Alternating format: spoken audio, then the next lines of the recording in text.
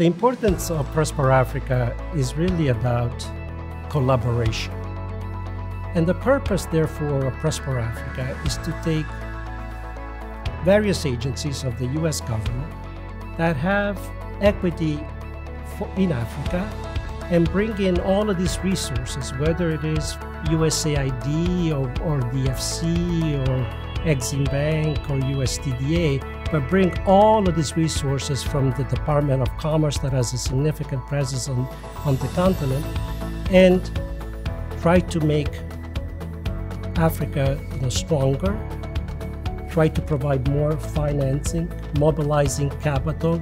It's also very much about developing a partnership. So it's collaboration and partnership. Partnership with the private sector, partnership with the public sector to mobilize more capital, which Africa really needs. Prosper Africa, it's about creating more opportunities, more jobs, more economic development and progress